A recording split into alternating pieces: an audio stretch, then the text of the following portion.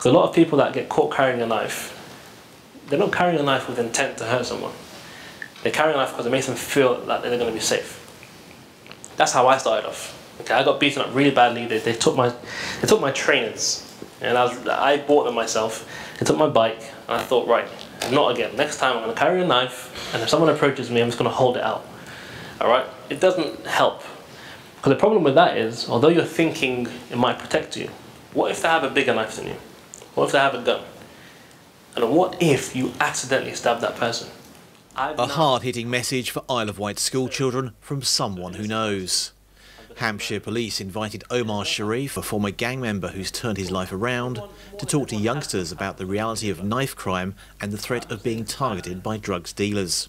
Young people can be vulnerable, they can be targeted, they can be used by people that want to sell drugs, by people that want to get involved in criminality.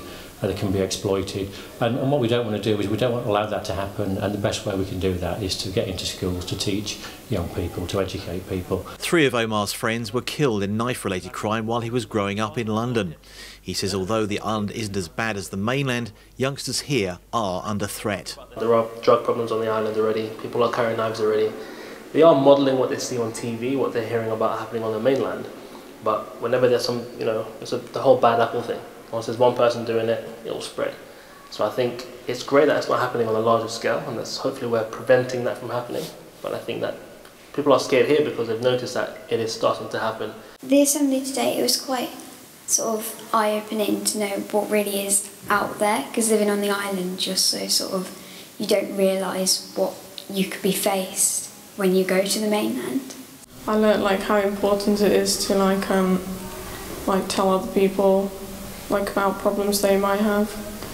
The kids maybe on the island are slightly more sheltered, especially because we don't have these sort of things kind of breaking into everyday life for us, but it's definitely started to appear in the more central areas like Newport and Wight. Love and connection. It's all about being a good human being. And being a good human being is common sense. We know if we're doing something bad, and we know if we're doing something good. All right, it's how